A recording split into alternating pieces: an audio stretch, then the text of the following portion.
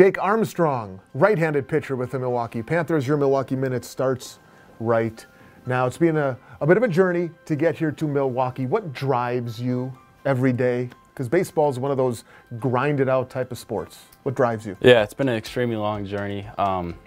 Each day I wake up with a chip on my shoulder. I have something to prove every day. And every day I wake up, I just know there's something to prove and there's something to go after that day. And I want to work harder than I did the day before.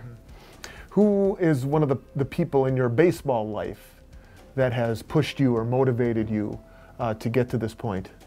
Definitely my mom and dad. They put every single ounce of time they have into me, and they're there for me at the end of the day, every day, and just throughout the teaching standpoint, they've taught me everything.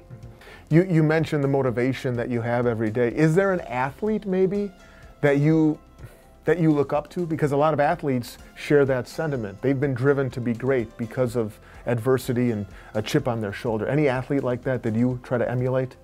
Yeah, I definitely, just throughout like role model standpoint, there's always the Mike Trout, the Bryce Harper, those are guys that come to play every day.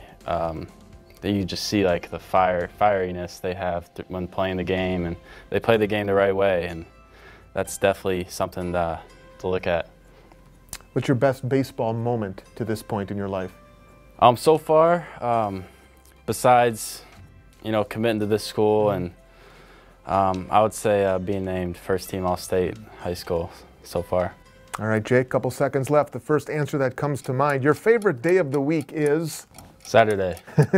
Dr. Phil or Dr. Seuss? We're going to go Dr. Seuss on that. And the one athlete you want to have dinner with, and what are you eating? Nomar Garcia-Parra, longtime shortstop for the Red Sox and the Cubs. We're going to have a couple of hot dogs. Favorite food right there. There you go. And watch a ball game. Thanks, Jake.